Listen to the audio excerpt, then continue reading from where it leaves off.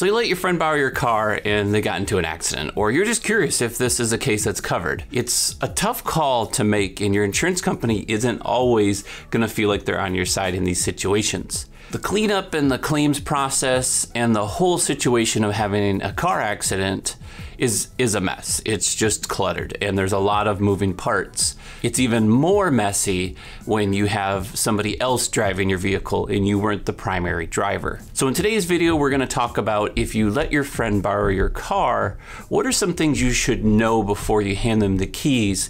And does your insurance even cover that? So the rule of thumb is a big positive where in most cases, insurance naturally follows the vehicle, not the person that purchased the insurance. So with a lot of companies in a lot of states, they typically allow you to have what's called permissible use, which allows you to let somebody else drive your vehicle. Well, there are a couple exclusions to that situation where your insurance is just gonna flat out deny you. We're gonna go over those closer to the end of this video, but let's dive in a little bit further and find out where this comes from and what the path of this is. But first, let's find out a little bit more about your friend that you're letting drive your vehicle. In most cases, your friend that is driving your vehicle will likely have their own insurance policy. If they don't, then your easiest route to go is to look at your current policy, contact your agent, whatever the case is. For us, I'll just get a text message and you'll just ask the question, if I let somebody drive my car, is it covered? And in most cases, I'm gonna reply, yes, you have permissible use, they don't have their own insurance, and you're good. Now, if they have their own insurance, what could happen is there's kind of some questionable pieces that your insurance is gonna ask. The first piece is it fully covered? So if your friend drives your vehicle, let's pretend that they hit a nice car and it was a $30,000 vehicle and that claim was $20,000. If you only carry $10,000 on your personal property damage, there's $10,000 left over. Their insurance is going to kick in and typically pay that additional cost. In some cases, and actually a lot of cases, you don't see this up front, but on the background there's something called subrogation. And what subrogation does is it's your insurance going after the other insurance. It's typically the not at fault party asking the at fault party to pay what they've already paid for their customer. So either way, you're covered on your end for the limits that you've set, so it's not an out of pocket for you, but they're gonna ask that other person, your friend's insurance, to pay that bill. In this case, because it's only a $10,000 difference, they're gonna ask your friend's insurance to pay the $10,000, if not to pay the entire claim. Now, it does get a little bit tricky with some states like New Jersey and New York and Florida, where you have all these mixed medical pieces where you have the ability to sue your spouse and all these additional liability limits. So those are a little bit unique pieces where you should talk to more of an expert in this situation because it varies. For example, if you're in Michigan, there's PIP laws that you can pick 5 limits. And depending on the limit and the people that live in your house, there's a medical piece that may or may not be covered. So there's a lot of like more in-depth pieces that you may want to look into that. But most cases, when you're not in those states where you have these extra medicals and these rules, is they are going to pay that medical out and then they're going to subrogate back to the insurance company whose driver was the fault. Even though we just said in the beginning, insurance follows the car that's protecting you, whoever insured the vehicle, it also follows the driver.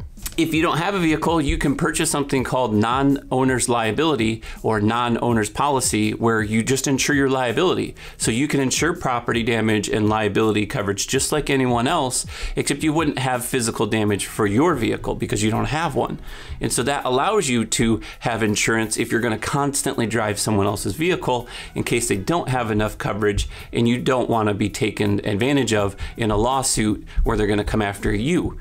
A really good example is you've got a really good friend, you love hanging out with them, every year or every couple of years you go on a trip, they only carry state minimums, but you have a big income to protect where they don't. So because you don't have a vehicle or you don't have a reason for in this situation, you're gonna carry that non-owner's policy if you ever decide that you're gonna drive their vehicle, because once their limits run out, the person's going straight to you if you were the one that was at fault in that claim.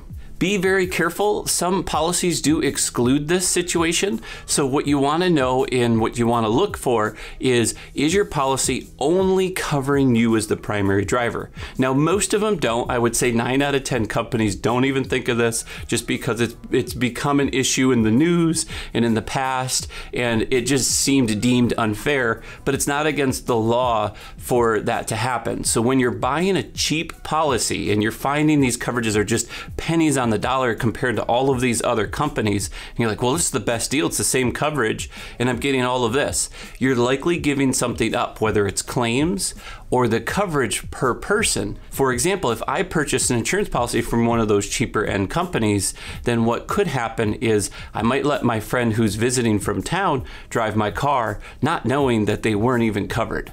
I've signed the paperwork that probably didn't read it like anyone does, and I signed it and I said, yep, da da da da da, and I'm signing away that I agree and understand these rules and all the guidelines. So that's why they want you to read through that 50 pages of data. Really, you're looking at what's called the declarations page. That's declaring the coverage. And on there, it should say something along the lines of only the primary driver, no permissible use, things like that. Some of your bigger box companies, in order to save money for you, is they'll also offer and lower those limits. For example, if you're the person that owns the policy, and let's say you have $100,000 worth of coverage, but you let someone else drive your car, they may have written in that policy that they only get $50,000. So some companies do lower those limits where they could exclude them altogether and not be covered at all, in which case you're going to be tied up in a lawsuit, probably on them. But you also have the option where some companies will just lower that limit to save you some money. So that's essentially the permissible use that we're talking about. It goes the same way if you have a friend over, you're just having a good time, you all go to bed, they take your car thinking it's okay, they technically stole it, and they drive off and crash your car. So you aren't giving them permissible use in this situation. You can claim that on your insurance, but be very careful because your insurance will go after them. Similar situations, if they caused a fire in your house and it burned the house down, your house probably has the coverage for it, but they're still going to subrogate towards the person that caused that if they were liable. If they don't have insurance, they're going to have a big lawsuit on their hands. And then the most important piece is the question that we all are curious about is my cost. How much am I at risk and what am I losing potentially in the situation?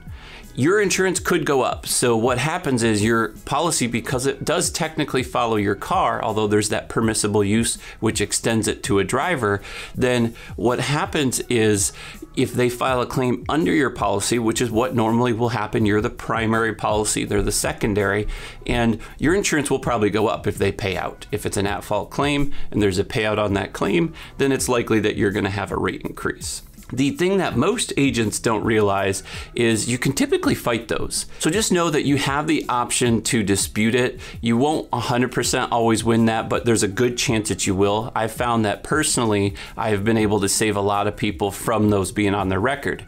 It could happen where you both walk away from the scene, you think you're fine, and the other person quickly calls their insurance and says, this guy hit me, when they didn't, when they were the one at fault. So there's kind of those lies that are thrown in the mix, and then the investigation happens, and before you know it, you never realize that you didn't call your insurance and they had filed an at-fault accident against you, your company paid it out, your insurance rate went up, and now you've got a little bit bigger of a mess to clear up, especially if you didn't involve the police to get a report to show what actually happened during the accident so that your insurance could determine the fault and get you out of that mess. Now, if it's just a mistake on your old insurance, that's easy to fix. You need what's called a letter of experience. It's essentially on a letterhead from that company stating that it wasn't your fault in the situation of the accident. It's a 1 to 2 paragraph. You submit it to your new insurance and they usually accept it and stamp it as good.